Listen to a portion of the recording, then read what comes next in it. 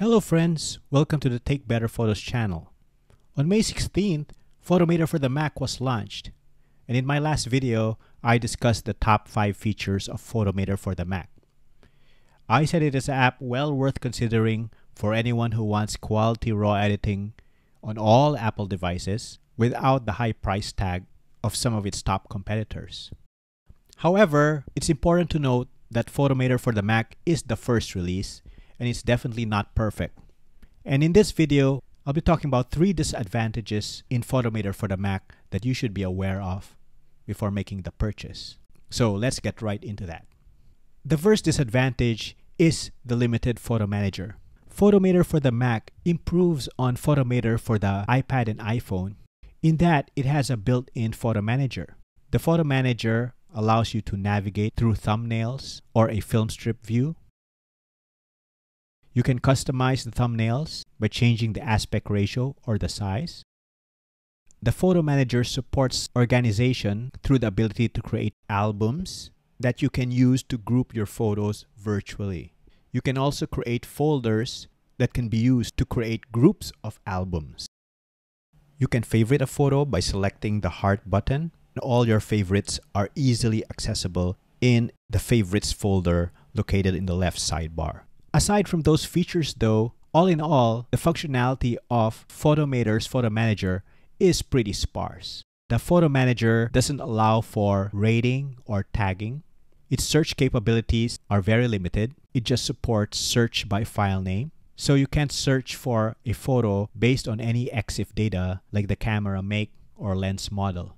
There's no sorting in any form available in the Photo Manager. The bottom line is, don't get Photomator if you need a fully featured Photo Manager. The second disadvantage of Photomator is its brush has no edge detection.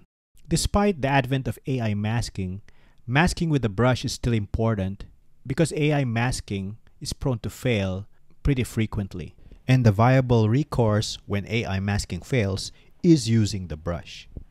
For example, in this photo, I would want to brighten the dark shadows in the rock formation at the back of the photo. Unfortunately, using select subject does not consider the rock formation part of the subject. So I have no other way but to mask using a brush, and without edge detection, that would be quite tedious. Another example is this photo where I would want to darken the sky. As you can see here, select sky produces errors which require, once again, manual brushing to fix. So hopefully the Pixelmator team can add edge detection to Photomator's brush in the future.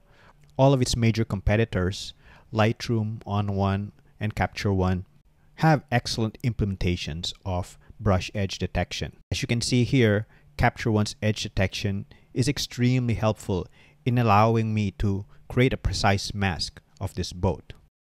The third disadvantage of Photomator is the limited dynamic range of some of its tone and color adjustments. Photomator's tone and color adjustments are definitely excellent, as I've said many times in the past. But one thing I find that is weaker than its competitors is the lack of dynamic range when it comes to extreme lighting conditions. As an example, here is a photo where there's an extreme red cast caused by the lamps in this park in Japan. As you can see here, while Capture One is able to correct the cast and even go way over to turn the warm red cast into a cool blue cast, Photomator hits the limit fast and is not able to completely remove the warm cast. Another example is in this highlights adjustment. In this situation, I want to tone down the bright lights in this photo. As you can see here, Capture One can bring back the detail and color of the lamps with no problem whatsoever. Photomator, on the other hand, once again hits the limit, and while it's able to bring back a little of the detail, it's not as much as Capture One. Even though I reduce the exposure, you can see that there's really no way to bring back more detail. So there you have it, 3 disadvantages of Photomator for the Mac. Is it a deal breaker? Well, if you're looking for a quality raw editor, the many strengths of Photomator, accompanied by its great price, far outweigh any disadvantages I've cited here.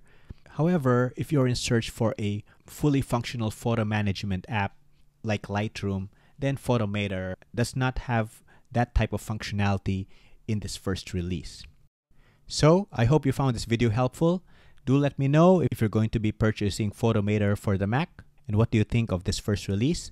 I'd love to hear from you. And if you like this content, don't forget to like, subscribe, and share to help keep the videos coming. And till the next video, I'm going to see you in the next one. Bye for now.